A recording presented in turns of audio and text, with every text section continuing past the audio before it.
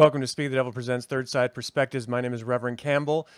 We have a great show for you set out for today. Unfortunately, we are missing one of the co-hosts. Now, we're hoping it's just a time mix-up. Best case scenario, that's what it is. We've reached out in every possible way that we have available to us. And I just now got a message. So let's see if we can get this rolling. If you guys will be patient, it'll just be a moment.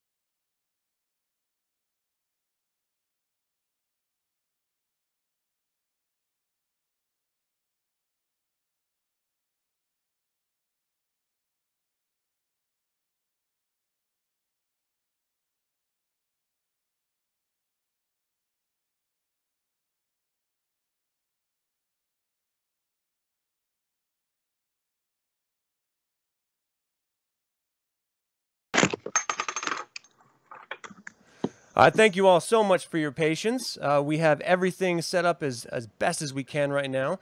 I want to thank all of you for jumping in the chat so early and for your attention. This is going to be a good show today. In fact, I'm going to be honest with you about the show. And perhaps this is the most honest way of looking at the issue as a whole. I personally find the idea of owning another human being repulsive. If you can't get another human to willingly act in your self-interest, you're a shitty magician. But more so, we're all living in an America that has benefited immensely from it. Now, I'm not talking about Southern field hand slavery, though they did. I'm talking about the men and women who built this country, the immigrants that were coerced and forced to work off their debt of the immigration. The men who built this country didn't have days off, vacations, TV, or air conditioning. They were slaves to the corporations and contractors who controlled their very lives. If it weren't for them paving the way for the Industrial Revolution, we would all still be farmhands. Most of us would be dead. And the only influencers wouldn't be on Instagram. They would be from the radio or a book that was passed down as an heirloom. Our wealth as a nation is in exploitation. The gadget you use to communicate with, the shoes on your feet, hell, the food that you're eating is more likely imported and priced just right due to the indigenous hardworking hands of slaves than not. Now, I'm not trying to make you feel bad about buying the most inexpensive version of a thing that you hope will fill that vacant hole deep inside you, that thing that you hope will make your peers go ooh and ah. And I'm not suggesting that by buying that meaningless trinket, you're somehow contributing to the problem, but you are. Hell, so am I. And that's my point here. Slavery continues to exist because we look the other way. We know there are human rights abuses occurring right under our noses, and no one is free from that stench.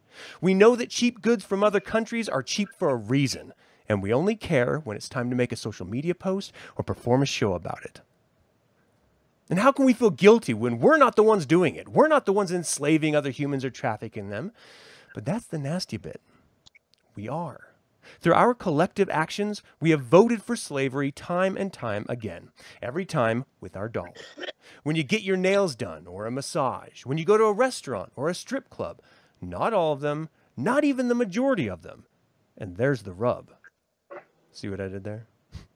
We don't care enough to find out. Whatever the form the happy ending takes, we just lay back, curl our toes, and let it happen. We're the problem. And for some of you, well, you may have been able to claim ignorance, and until this very moment, I envied you. But you don't have an excuse any longer. Tonight's show is all about modern slavery, specifically sex trafficking. And I've got two fantastic co-hosts joining me for the discussion. We are still working on getting everyone up and running. Our first guest this evening is David Harris, Magister in the Church of Satan and the owner of Dave's Custom Media. His short film Creepy Bastards, starring Sonia Harcourt and Heidi Knights, is currently nominated for Favorite Fetish Short Film and the 2019 Fetish Awards. Thank you for joining us, David. How are you doing? Adam, thank you for having me, my friend. My pleasure, man. Good to be here. Our second guest is Jessy Dubai, a model, entertainer, and porn star who's been featured in more than 150 films. She performs all over the country and has been gracious enough to join us and talk about her industry and her personal struggles with being wrongfully accused and fully exonerated of sex trafficking. How are you, my dear? I'm doing good. I'm really actually happy to speak about my experience and share this time with you guys. Well, I genuinely appreciate it. And for those of you joining us in the chat room, if you have any questions or comments, get them up there and we will address them as soon as we possibly can. But because I always like to start from a position of a shared understanding, I'm going to give you a little bit of definitions about slavery and sex trafficking, just so that we all are on the same page. So, slavery is the recruitment, transportation, transfer, harboring, or receipt of persons by improper means for an improper purpose, including forced labor or sexual acts. But apparently that fell off my radar. And then sex trafficking is virtually identical except for performing specifically commercial sex acts. And in the United States, that means specifically anyone under 18, whether they agree with it or not. And so, if you guys are okay with it, I would like to start with how we justify living in the world with slavery. And then let's talk about some slavery facts before we dive in specifically to your story, Jessy, and sex trafficking in general. Is that all right? works for me. Awesome. So David, I'm going to tee Yes. you up here. How do we justify living in a world with slavery when we benefit from it in ways? We ignore it. That's the plain and simple truth. We ignore what we do. We ignore the past. We ignore what happens now because we like cheap shit. Yeah. And there's really no other reason. There's no other. It's hard to come out and say and expound upon that because, in my opinion, it's really that simple. Mm-hmm. Yeah. Well, there's no other explanation other than that we don't even think about it. We turn a blind eye, as you said during the intro, and we continue to engage and indulge in the things in this world that we'd like to get because they're cheap at the expense of whomever is making it. Can I ask you, Jessy, how do you square this idea as well with not only benefiting from there actually being, cheaper objects or food because of slavery in one form or another, and still having this idea of individual autonomy and being free to make your own choices in life? The way I see it is I take my power back in the way of like I told you, going into the sex industry or the adult industry, it was, I don't know, something that came my way. Yeah. And instead of, having a pimp that will, because you always get that, especially now with the new law that passed that got rid of Backpage and all of those web pages, there's tons of pimps out there, telling you that they have clients, that, they can manage your booking and all that stuff. For me, immediately that's like a red flag. It's like, okay, you want to control me, you want to dictate me, and take my hard-earned money. Mm-hmm. I took my power back since the beginning. I was like, if I'm gonna be doing this, if I'm gonna be in the adult industry, it's because I want to. It's because I choose to, and it's because I know what I'm doing. Yeah.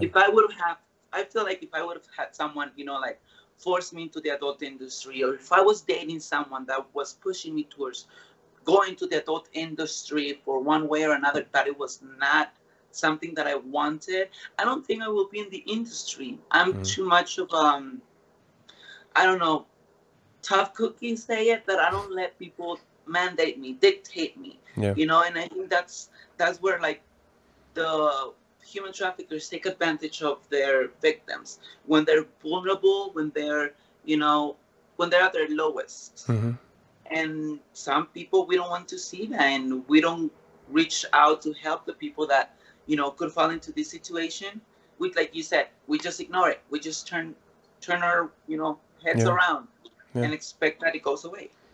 Well, let me go through some facts and myths about slavery while we're here, and just to give some general ideas for people, because to be quite honest, when I started looking into this conversation, it was brought up in a previous show months ago, and it's just sort of been in the back of my head that slavery is a real thing still, and that it's very, very prevalent. And I didn't think the realities behind how prevalent it actually is. So the myth is that it only happens in developed worlds. That's not true. It happens in literally every single country, including the U.S. If you look at this statistical data here, clearly it's much more prevalent in Africa, which I think is not a surprise to anyone. But Asia, in the EU and Europe in general, that's much higher than I would have thought.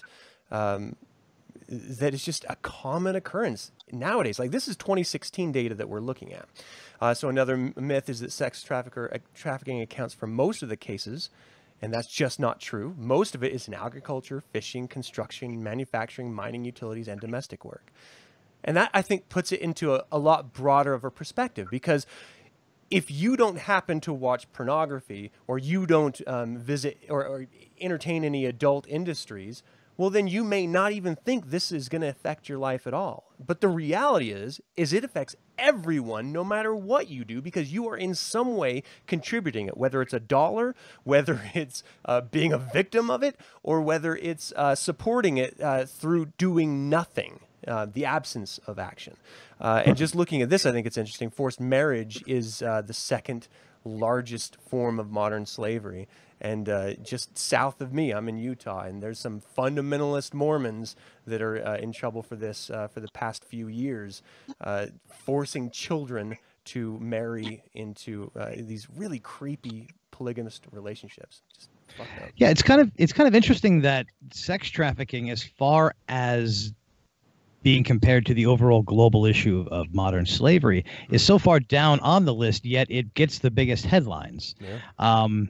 Foster Sesta, obviously, the whole takedown of Backpage, something that I railed about for a long time when that was first happening, brought a lot of that to the forefront. But the fact of the matter is, you're absolutely right. The large majority of people who are, being unfortunately enslaved are being forced into general labor, domestic labor.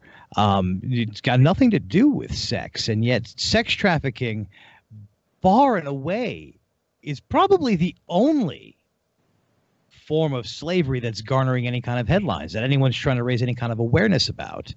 And the sad part of that is, in my opinion, is that it has nothing to do with the people that are being enslaved. They're much more interested in going after independent working girls and independent prostitutes. They're not actually interested in solving the sex trafficking problem. They've actually made the sex trafficking problem worse with Foster Sesta, because now they've pushed prostitution back into the underground. Girls were running their own businesses. Pimps were going away.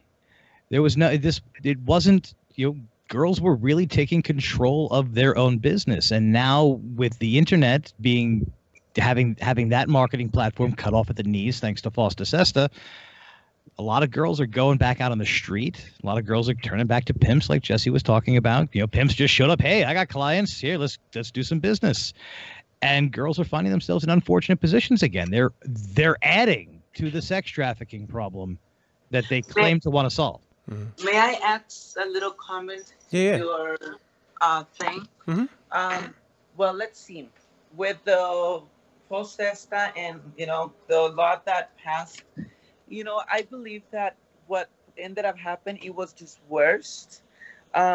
Instead of helping the girls that they're claiming so much to save, they even made it worse. In my experience, when when I was accused of human trafficking, they found my victim because she was posting on Backpage.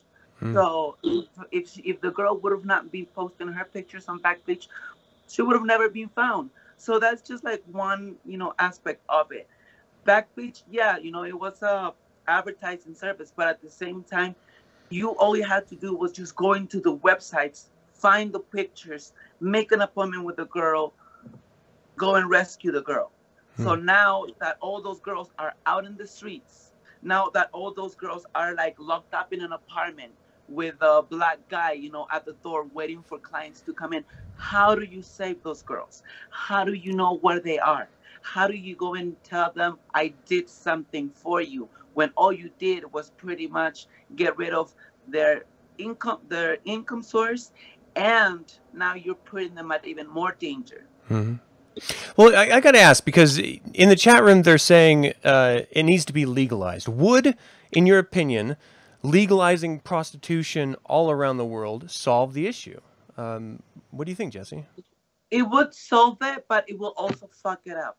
Look what happened with the cannabis industry. It was a good business. I love cannabis. But now that the government, made it legal and stuck their little fingers in it, now everything is changing. The strains are changing. It's like, they want you to get high, but you need to smoke a lot in order to get high.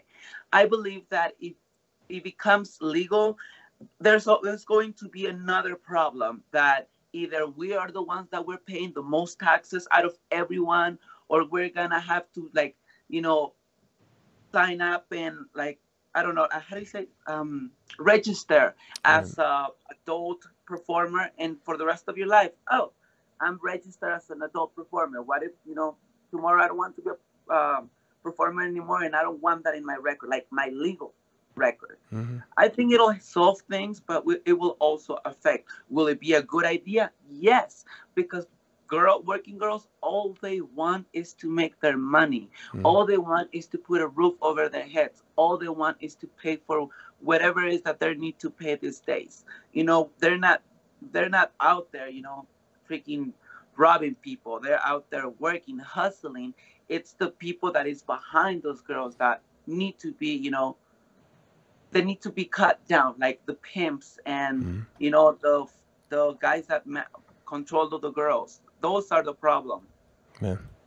There are an estimated 40.3 million people that are in slavery, according to 2016 data, and 4.8 million of those are in forced sexual exploitation areas. And this generates approximately $150 billion in illegal profits every single year. Now, that's all slavery combined, so 4% of that for sex trafficking. It puts into perspective, for me, a little bit of the realities of it, because even though, and I don't want to, this is a difficult conversation for me, because I'm coming from a position in my opening monologue where I'm talking about slavery in general and us benefiting from it. I do genuinely feel like it's a different scenario when it's sex trafficking. I don't know.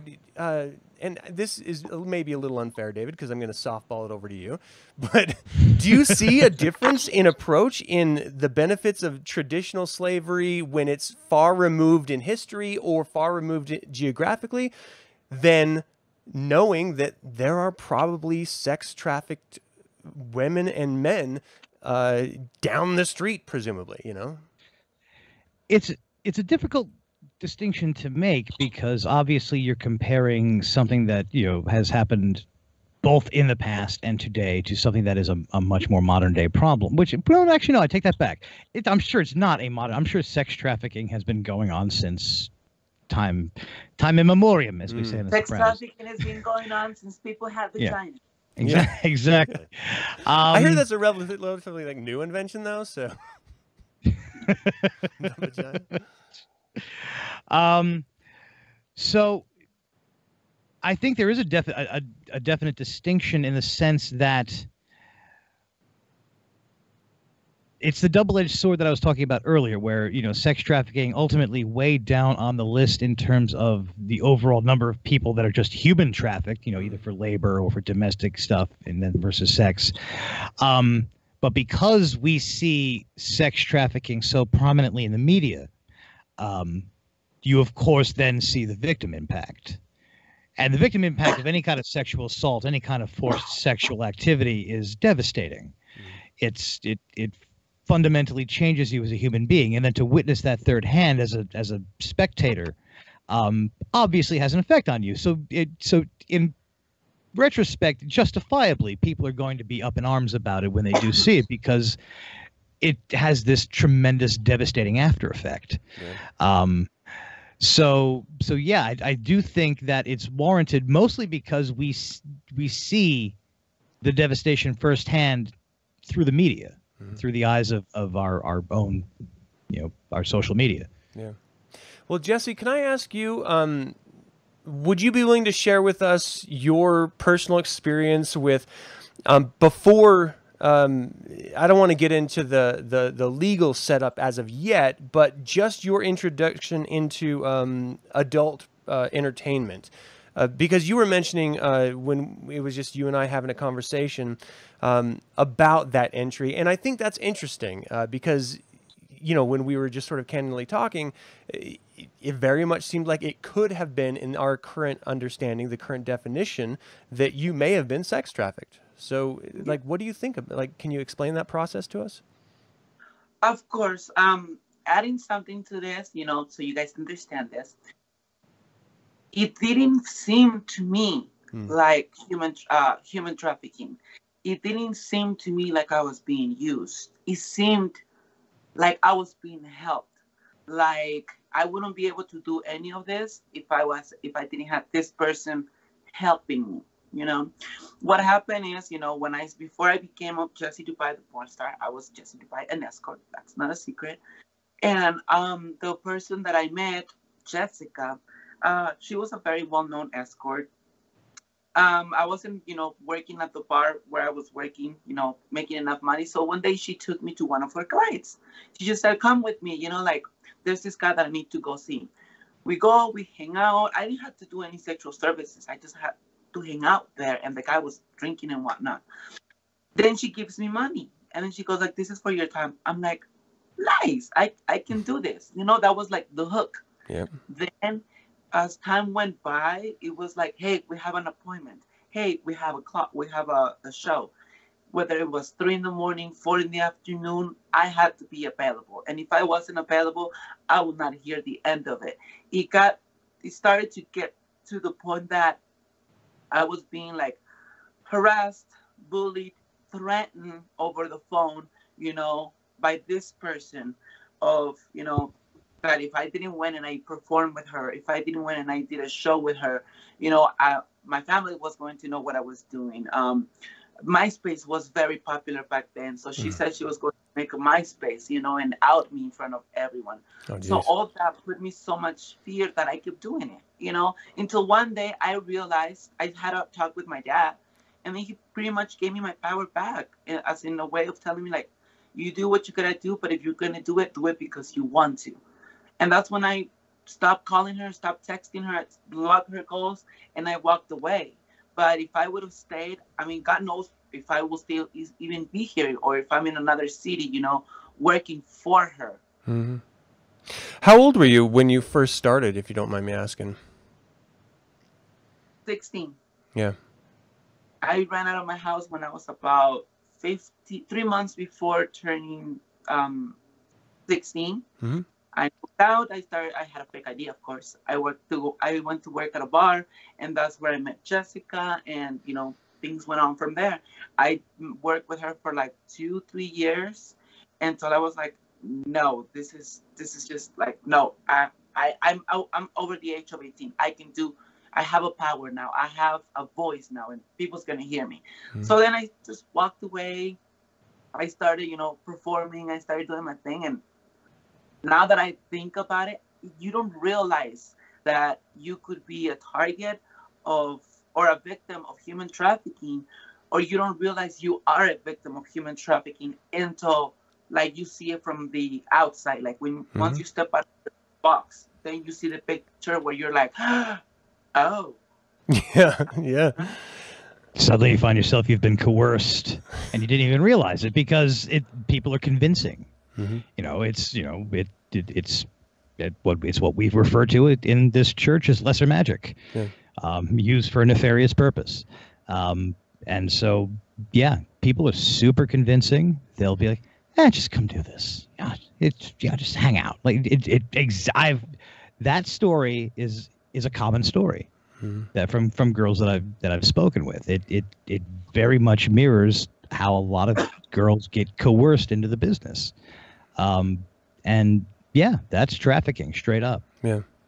Yeah. And it's interesting because the more I look into, how people are typically brought into sex trafficking or just human trafficking in general is like, it's from friends. Like, it's not like they grab you on the street and they just shove you in a car. They groom you from just like, first interaction. What's that? Sorry to do this. I said, I believe it's just like, you know, rape. The statistics show, you know, statistics. Oh my God, I sound so smart. Statistics show that when someone gets raped, it's always someone in their inner circle. No one is going to come like out of the blue from another state, from another county and be like, I think I'm going to rape you today. Right. Of course not. It's someone that is in the circle. It's someone that is been near that person for a while. That's why, you know, the dangers are so big. just with this. It's not, oh, sometimes it's not even a pimp across, you know, the state. It's not a pimp that is in another city. Sometimes it's just your best friend Camilla that lives next door, that she's been an escort for 1 year, and now she wants to join you. She wants you to join in. As easy as that. You don't have to go that far. Yeah. Yeah, it's wild. And in as much as that is a common anecdotal story that we hear over and over again, it could also just straight, you know, depending on the culture that you're raised in, it could be your family that pushes you into this. It could be relatives that do it. And it really comes down to meeting those sort of basic Maslow's hierarchy of needs, where if you need to eat, if you need shelter and safety, you're virtually going to be willing to do anything. And that's why slavery is so predominant in our world, even to today. It's because there is a need for labor in some form or another, and there are individuals who are in terrible circumstances, or they're groomed into terrible choices. And that's what I think is so interesting about it, is that, you know, as a young child, you don't necessarily have well, first and foremost, from a biological side of things, your brain's not even fully developed. And so to be able to expect a child to understand what's going on is irrational, illogical. They don't understand that they're being groomed. They don't understand that they're being exploited, especially in the sex industry. They think they have something that they can make money off of, so why wouldn't I make money off of it? And by every definition, whether it's local United States or international definitions of sex trafficking, consent is irrelevant. It doesn't matter if you're okay with it. The fact is you're underage, and that's what I think is so interesting. Can we talk a little bit about the changing times? Because let's be honest, age of consent varies from country to country, even within the states. It varies from state to state. And so how are we supposed to have this solid understanding of sex trafficking for anyone 18 and under being a crime when we have states that allow marriage for 15-year-olds? Like, if that's not forced marriage, like, but it's legal. Like, what do you think about that, David? As an anecdotal story, when I was doing radio upstate New York, there was a DJ I knew. He was in his mid-30s, and his wife was 15. Mm-hmm. And her parents signed off on it, and she was in love. And it was one of those weird, where everyone signed off on it. And I'm like, I don't get this. It wouldn't be my kid. Whatever, man. Obviously, forced marriage, which occurs a lot, like you said, you know, in your neck of the woods out in Utah, and in other factions of the various Abrahamic religions, you know, Islam being very prominent, obviously other sects of Christianity as well, even Judaism, where girls are being forced against their will to marry some creepy old dude who they, you know, their family owes money to, or they were exchanged for some, you know, a goat and a bale of hay or whatever, however the fuck it works. 2 cows. It's abhorrent. Yeah. And disgusting, and there's no consent involved. This girl is basically being treated as a piece of property. It's the closest thing to actual owning someone as chattel that we've seen since 1863. I think that's an interesting point that you bring up too, because when we typically think about slavery, we are thinking of owning another human being legally. And outside of the context of, you know, child marriage, I do kind of see that in the same way of owning another human being, which is why I'm so sort of like on its face against it in any state, whether it's legal or not. But modern day slavery is not about that. It's about coercion, not ownership. And that, I think, is a little bit more challenging, because if you're being coerced into slavery because of needs that you have or your family has, or just desire to escape a war-torn country or something, and you're being forced to pay off that coyote or whatever for their transportation, if you can get past that glorious wall of ours, you know, there's no consent there. You might as well be owned at that point because they're not letting you go. Like, you're going to be indentured forever, ostensibly. Yeah, right? You've literally been sold. Yeah. It's by your family to some creepy old guy. I don't know. That's it. That's what is happening. Yeah. Jessy? No other... Oh, I'm sorry. Yeah. I was going to ask you what you thought about that when it comes to this idea of if you were a 15-year-old girl, are you able to make a decision about getting into a marriage, even if it's legal? Like, are you emotionally adult enough? I am 30 years old, and I'm not emotionally ready. Imagine what a 15-year-old girl that has no idea what she's about to encounter. And I'm a slut. I've been around the block. So I know, like, if I were to get married, it's like, okay, girl, you did it all. You can settle down. Now imagine a girl that she has no idea what's out there to get all this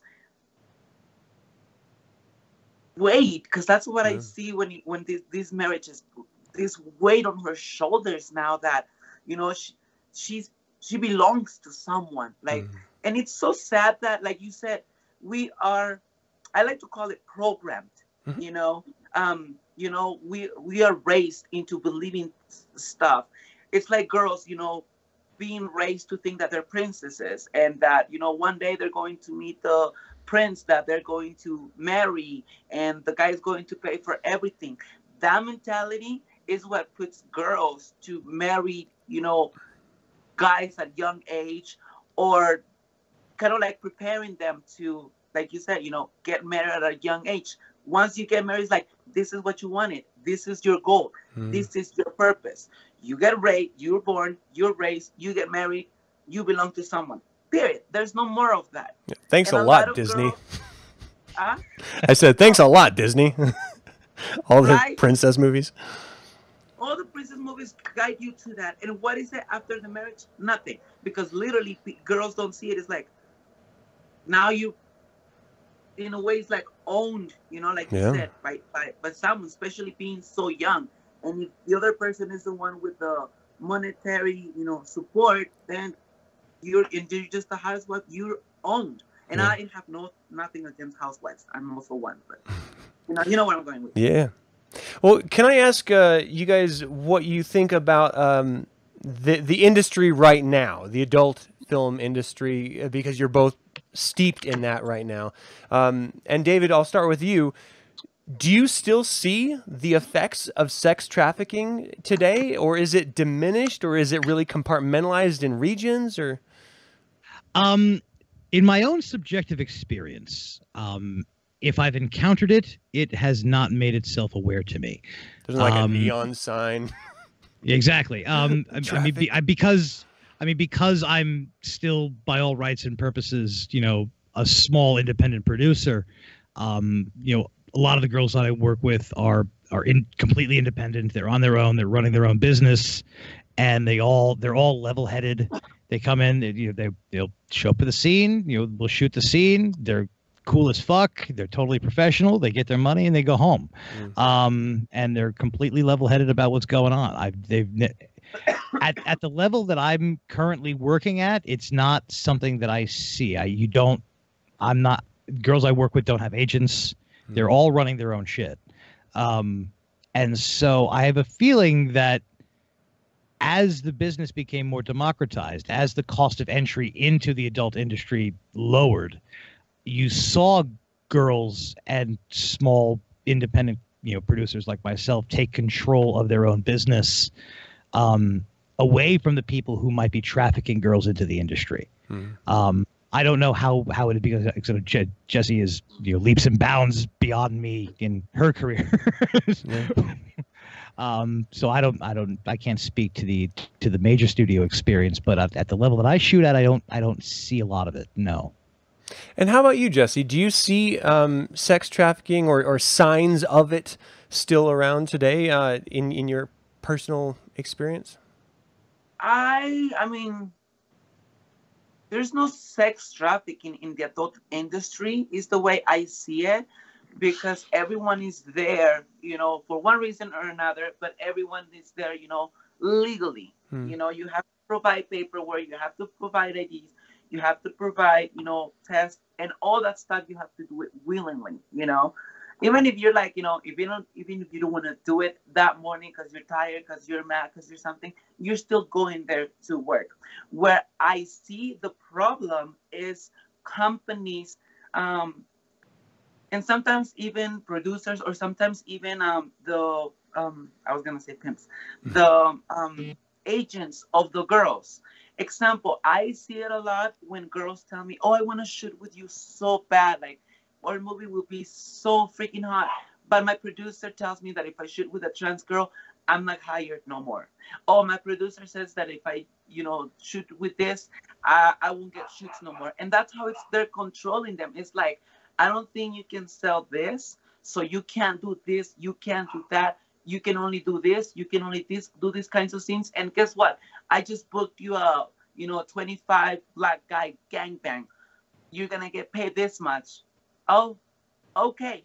But no, you can't work with the trans girl, even though it's something she wants. Right. That's what I see, not the trafficking, but like the abuse, or the trying to take the girls' powers from them. You do this, you don't get to work with me no more. Yeah. Well, I think that's interesting, because that leads us into the next idea, I think. And that's, we were talking about underage trafficking, but there is very much a control aspect, the autonomy of self. And, if you want to be able to perform in X film or in any way, why would anyone else have a say in that? So is it major? I'm sorry, blah. Is it primarily producers that are making that call? Is it the companies that are making that call for you? Like, well, it's pretty much, you don't come into play into the movie. Is already built, right, I guess. They have this idea of like, we want this kind of girl. This girl is going to be, bending over like this, and we want to see this certain thing, and we want her to wear this. They build all of that stuff up in their heads. They come up with the script and stuff, because I have some scripts that I can show you. And later, the girl comes, and it's up to the girl. Do you want to do this? She says yes. Perfect. Maybe she'll say, I'm not okay with this. I'm not okay with that. And in my case, a lot of the companies that I have worked with, if there's something I am not comfortable with, we can leave it out. Doesn't matter if like the whole purpose of the movie was for the guy to come on my face. If I don't want to come on my face, they will work with me, and they will move, they'll work with me. But I know companies and I know producers that do not. What did you just say? What do you mean he can't come on your face? That's why you're getting, you got hired. That's why we got you. If you can't do that, let us know so we can hire someone else. Yeah. And that's when the girl, she's like, oh, okay, no, don't worry. He can come on my face, even though she doesn't want to. Interesting. It's all kind of like, you decide, I mean, you have a yes and you have a no, If you say yes, deal with it. And if you say no, know that there's going to be consequences. Maybe this person won't work with you, but there's other companies that will work with you. Right. Well, would you be okay transitioning into your experience with being targeted as a sex trafficker? Of course. It's a very 2-year story, 2-year long story. So gonna shorten it up. So everyone get comfortable. We're gonna be here. Get the popcorn out. The popcorn out. I'll be like this. I'll be like, so it was once upon a time. Yeah. It ends as a princess story. Like we're reading the book to a child. No. So in 2016, I met with a 16-year-old African-American girl that came to me to work as a prostitute, or wanted me to make her a website. Now, my intentions were none of that. My intentions were to help an escort become a porn star. When I realized that after like some time, actually within 30 minutes of my conversation with this girl that I was introduced to by an old friend that was my driver when I used to go to school, I realized that she is just a girl trying to become an escort, trying to build a website and get clients. I saw the fear in her eyes, so I could tell like this is not okay, like this is not something I want to be messed with. But I also felt like she needed help, you know? So I didn't know how to tell her. So I just gave her phone numbers of, you know, the women's homeless shelter. I gave her numbers for women's associations here in Colorado that will help her, you know? That was up to her. She didn't call. 1 year goes by. I'm traveling, having so much fun around the country. When I'm in New York, I get a call from my assistant saying that the FBI is at my house. Literally, my blood dropped to my feet. But I was wondering, what do they need from me? Like, how can I help them? I never thought I'm in trouble. I immediately said, they need me. What do they need? So I cut my trip short. I come back to Denver. The next morning, I get summoned to testify at a grand jury. Once I go, I couldn't even get a lawyer or anything because the the summoning was for the next day at 8 in the morning. So where am I going to get a lawyer in 3-4 hours? Yeah. So I get there. I had no fear. I knew I didn't do anything. You know, when you have that confidence, I walked in like nothing happened. Apparently, as soon as I walk in, the persecution twisted everything against me because she knew I was a porn star, of course. So she made me introduce myself not as the legal way you would, you know, like, hi, my name is so-and-so, and I am model, award winner actress. That's what I said. She didn't like that. She wanted me to specifically say, my name is so-and-so, and I'm also known as Jessy Dubai, transsexual porn star. Because she needed that word where she goes, porn star. That's the word I wanted you to use. Yeah. Now, you being a porn star, have you ever received money in exchange for sexual purposes? So you're like, I'm a porn star, so I'm like, well, and I was like really sassy. For people that knows me, I'm a fucking sassy bitch. So I didn't give her like a yes or a no. I was like, this bitch wants to get me. I'm gonna get you back, you dunt. You know what a dunt is, right? Yeah. So I don't, like, but I just act like I do. Well, it's a dump. Okay, there you go. Okay, so I told her, you know, I'm like, well, if you're implying that if I commit prostitution, no, I don't, ma'am. I do get paid to have sex in front of a camera for a paying check that gets taxes deducted that pays your salary.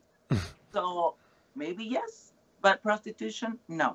And then she just, everything that she kept throwing at me, I kept like saying, that's what you're saying. My words are the following. Just in order to make me look bad in front of the grand jury. At the end of that, it broke my heart when I found out that I call a lawyer. I look for a lawyer that whole day. The next day, the lawyer calls me and he tells me that the grand jury came back with an indictment of 19 charges. Damn. And they all range from human trafficking of a minor, pandering of a minor for sexual purposes, conspiracy of helping a minor to commit illicit activities. Anything that it was in the book, she threw it at me. They had no evidence. They had no calls.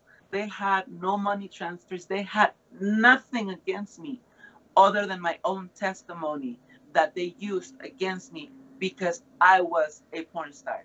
Because in their mind, they said, oh, you were an escort at one point, so you're going to escort her.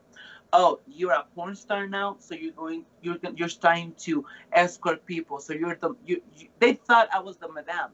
They thought that I was like, and it was like a 15-person escorting ring that I was, you know, thrown into. And all of them, they all were getting like 5 to 10 years. I was looking at 50 to 60 in prison. Holy shit. And I kept asking for my evidence. I kept asking for like, tell me what you have against me. Yeah. At the 3 courts before we ended up having the trial, because I went to trial. she couldn't even say anything. Like, she will open the book of law, and then she will say, well, according to section so and so and so and so, and then she will flip the page and then just read from there. And then I'll be like, aren't you here to charge me with something, say something about me? You have nothing, like absolutely nothing. Even the judge was looking at her like, and what does that have to do with Christmas? Like, what are you trying to do, just buying time? Do you feel like they were trying to make an example of you? They were just using you to make a point?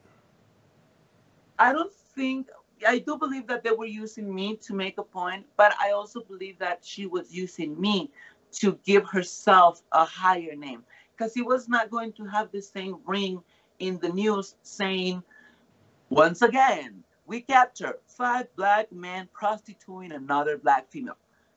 It's already done. But when they say we capture, and with this man, Jessy Dubai was running an escorting ring where we saved a 16-year-old girl, boom. Right. That's catchy.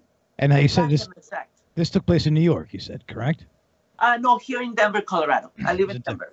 Okay. So this happened in Denver. So, and at the time that was going on, there's black people in Denver? Yes, of course. I know. A lot of my black brothers are here. Totally just kidding. So, you know, that's like something that happened. So they needed to add that to, like, let's just, you know, add that to this. Right. So when I saw myself in that situation, first, I knew I was 100% innocent, but I didn't trust the system, because the system, it was what threw me in there. I gave them everything they needed. I gave them my phones. I gave them my email addresses. They went through my house. I was so, you know, sure that, you know, I'm innocent. I have nothing to fear. But everything they found, they were able to twist it, to change it around and make it seem like, you know, I told them that I had cameras and I had a studio equipment on my house. Immediately, their first thought was, did you have the equipment when you met the girl? Did you record the girl? Did you make videos with the girl? Jeez. Like, where does all this come from? I just said, I just literally 6 months ago got a studio. This happened a year ago. So where is your sick mind that you're trying to force me to go there? You know, that's what I like. That's what like. They doth protest too much. Yeah. Yeah. And I mean, the grand jury that I had, it was like 10 people of them. They were like white hair and like super thick, you know, bottle glasses. So imagine when I said the word vagina, they were like, bunch of pearl-clutching douches. Exactly. So I was so scared. They threw everything at me. Long story short, they offered me a deal where they got rid of all the 19 charges and only give me 2. That will make me look 10 to 15 years in prison. Oh, no, Damn. in jail this time. Not prison, jail. Nothing. Walk in the park. Yeah. Now, the deal was this. And, I mean, tell me if I'm wrong. When I saw this, I was like, oh, you got nothing on me, bitch. Let's dance. Yeah. Because she said, here is your, you know, the deal. This is what we offer you. And we get rid of, you know, all those charges and we'll leave you with 2. Pandering of a minor for sexual purposes and possession of controlled substances. And I'm like, where the fuck did the possession of controlled substances came from? They're just pulling shit out of a hat, like fortune cookie. It was just like, it's an equivalent. It's like they look for a similar charge that will have the same weight. And I'm like, so if I stab you in the throat, it counts the same as if I stab you in the balls. Like, if I stab you in the arm, it's a less. You know, like, damn. We found a loose pill in your purse. It's a Motrin. It doesn't matter. It's powder and it's white. Exactly.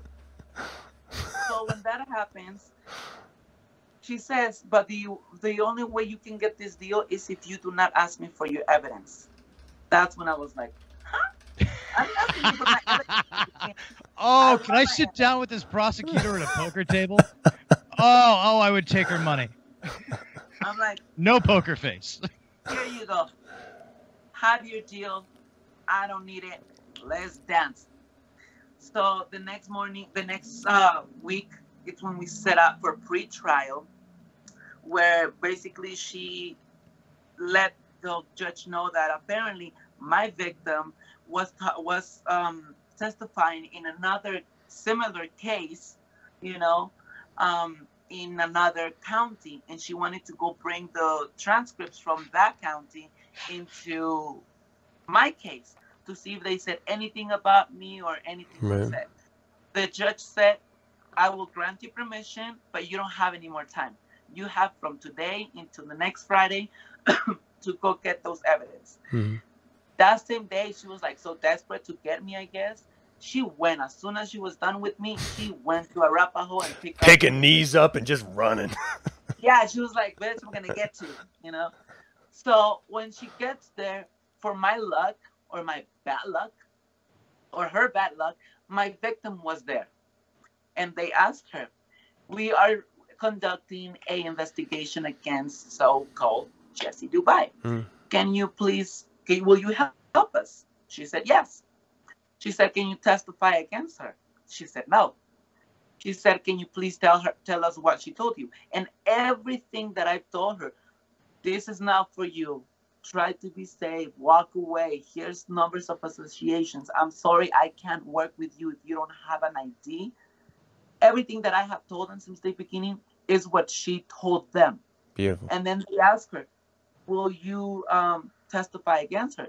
She said, no. At that moment, there were no charges against me. The victim defended me, and she said she's innocent. She has nothing to do. She tried to help me. I didn't listen. Now the girl, by this time, she was like, what, 19 years old, something like that. So, no. She was 17. Now she's like, when all this ended, she was like about to be like 19. Right. When my case, you know, got dismissed. That my charges were dropped. My name was cleared of all guilt.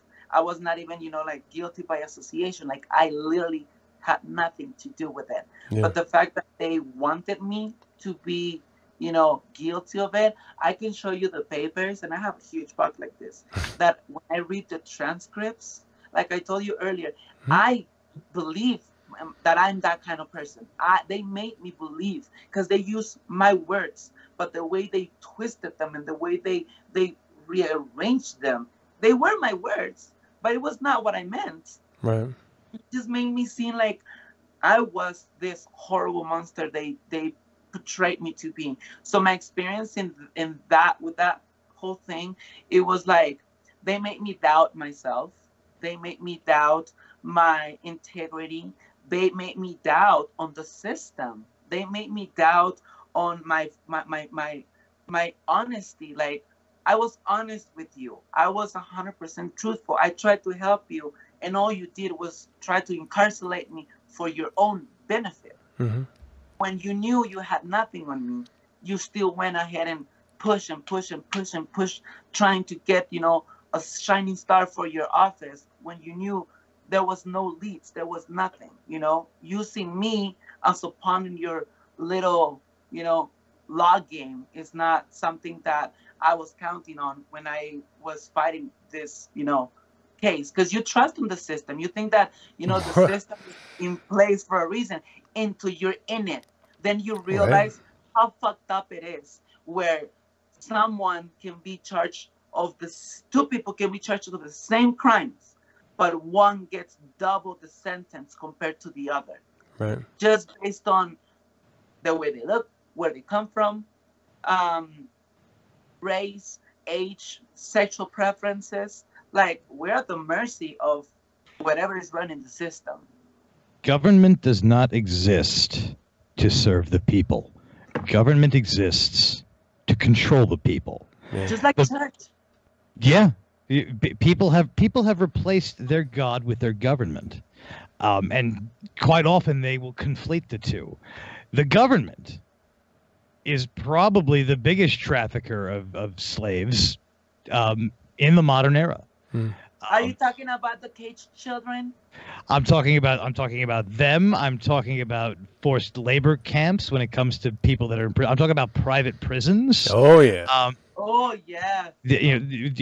That's free labor. Yep. What and is they that? use them too. Yeah, you're being held against your will because granted, you've committed a crime, you're serving your sentence, but now you're being compelled into forced labor.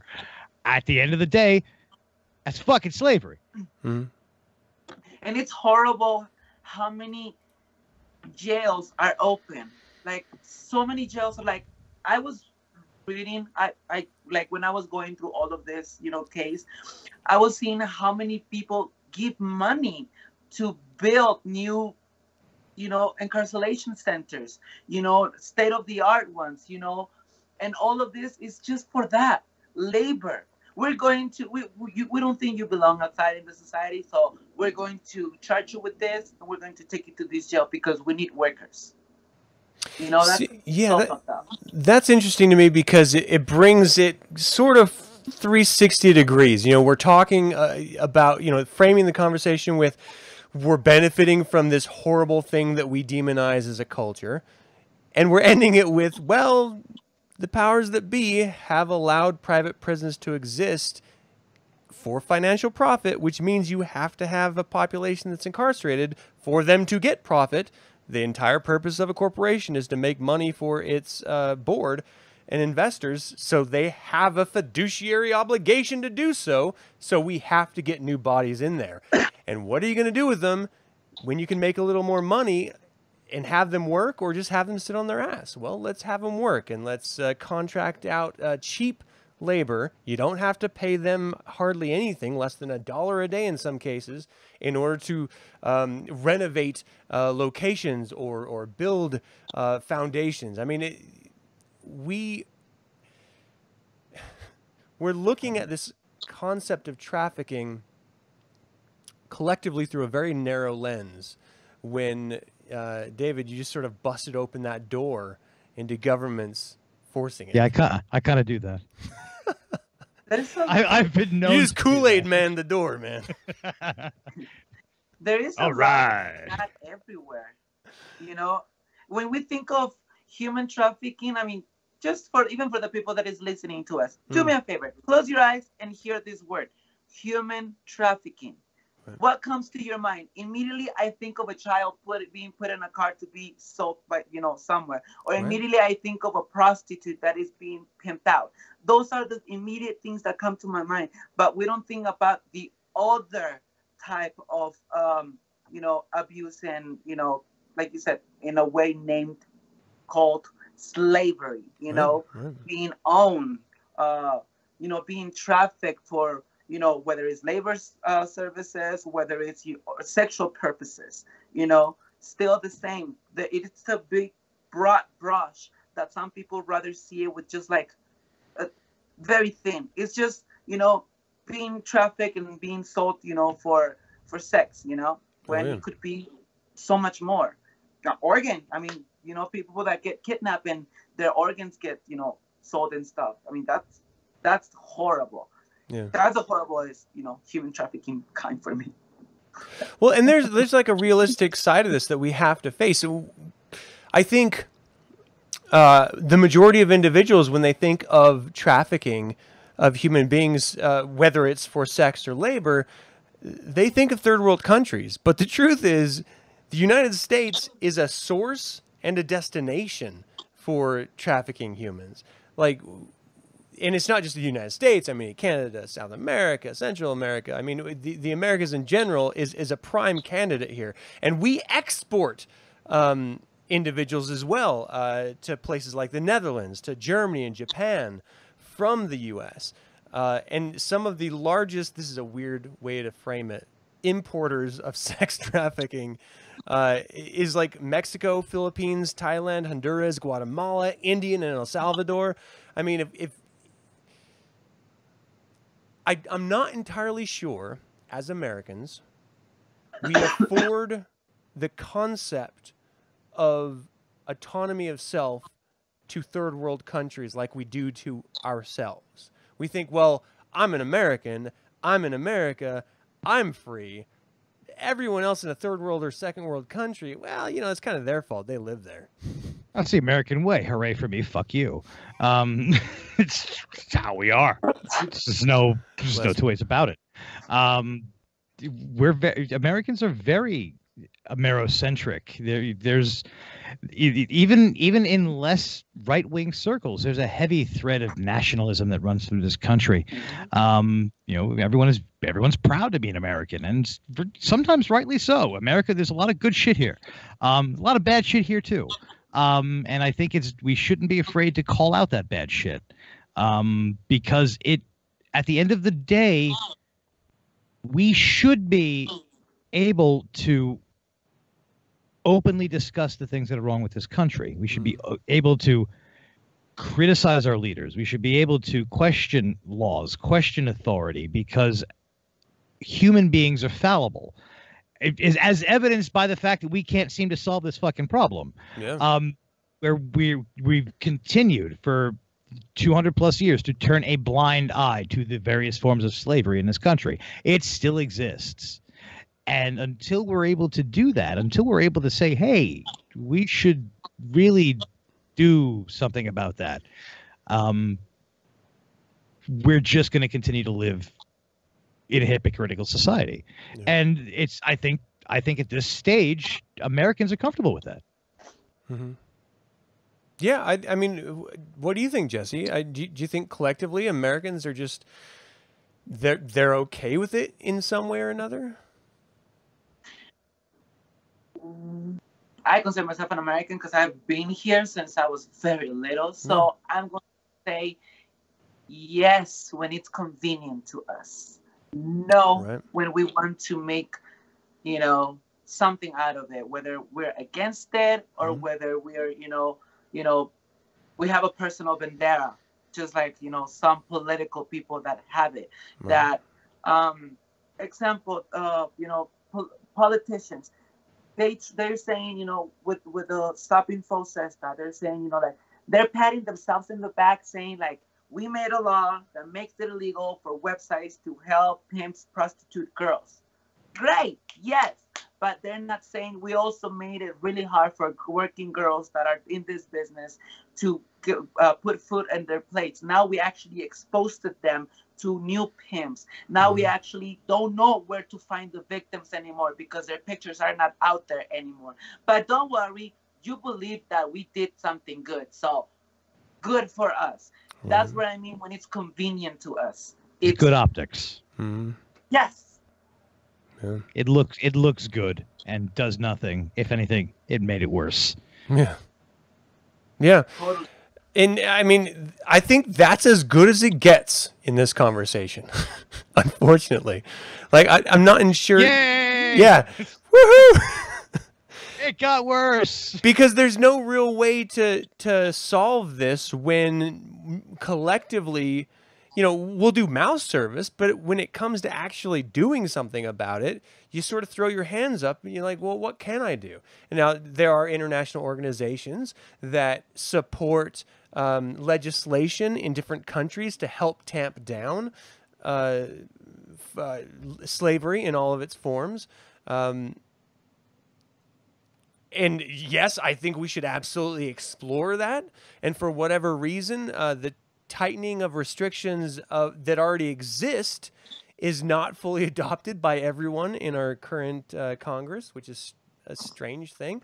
But if you want to try to clamp down in your own personal way, reach out to your representatives, you should definitely be checking out give me 1 second here. It's the International Labor Organization's proposal of H.R. 898, Trafficking Victims Protection Reauthorization Act policies. They actually make it so you don't prosecute the trafficked victims for their behaviors, which I think is probably the largest problem that we have right now. Because if you were trafficked and you prostitute yourself, you're going to prison. And it wasn't a choice you made. It was something you were forced into. And now you're suffering consequences of something that you had no choice in the first place. Or you were literally coerced, and Stockholm Syndrome believed that it's a good opportunity for other people like you. And so you bring other people in, but you were brainwashed to that position. from having suffered from it yourself. And so there are proposals, policy addendums that would, if not completely alleviate repercussions for those that were trafficked, it would lessen the consequences of their actions after they have become of age, or repeating the behavior to others. So I think it's something worth exploring, and honestly, I don't ever see anyone giving up their cheap phones or their cheaper shoes. Like, if we understood the actual cost of products in our world. Imagine paying $5,000 for an iPhone. Seriously.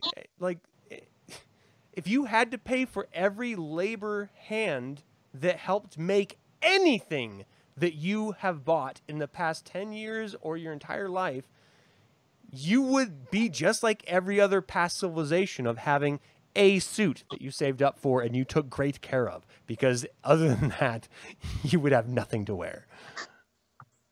It's insane to me. All right. So do you guys have any closing thoughts on the idea of sex trafficking or slavery in general? Slavery's bad, okay? Sorry. I mean, it continues to be a prevalent problem. I would like to see, just my own personal edification, I would like to see more of the domestic labor and the forced physical labor issues with regards to human trafficking get some more headlines. Yeah. Because, the statistics don't lie. The vast majority of the people that are being trafficked into those industries. Whereas, sex trafficking is, while a prevalent and abhorrent problem, is further down on the list. And the people that are focusing on it in government are not helping. They're making it worse. So, do you know what? You fucked this up enough, guys. Go work on a different problem. That's all I have to say about that. Jessy, do you have any closing comments on the topic? Any trafficking is bad. Don't fucking do it. Be smart. If you feel like, someone is, in that situation, or someone is about to encounter in a situation like that, reach out to them, help them, don't judge them. Because sometimes at those times, spirit just needs listening ear and a shoulder to cry to put up throughout the day, not someone who's going to judge them and push them into it even more. Other than that, I don't know. Make love, don't hate. I would also like to say, if you're wrongfully accused of crimes, fight. Yes, don't fucking quit, bitches. Never fucking quit. Trust yourself. And also, now I tell myself this all the time when I wake up, like sometimes, and I, do my makeup and stuff. It's like, don't put yourself in those kind of situations. Because I could have avoided it, since the first conversation that I had with my friend at that moment, the Uber driver. But I didn't. Like you said, the conversation went on and I got caught into it, like convinced into it. If I would have walked away that day, none of it would have happened. Yeah. But I had to learn my lesson, and it was a heartbreaking one, but it was a very good and tough one that made me a tough cookie and a smarter one. Yeah. Well, I think that's going to be the best way to close this conversation. David, can you let the good folks watching know where they can find you online? You can go to my website, davescustommedia.com. You can also follow me on Twitter at davescustomxxx.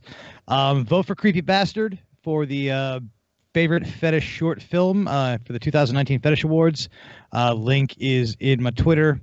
In the description of this video as well.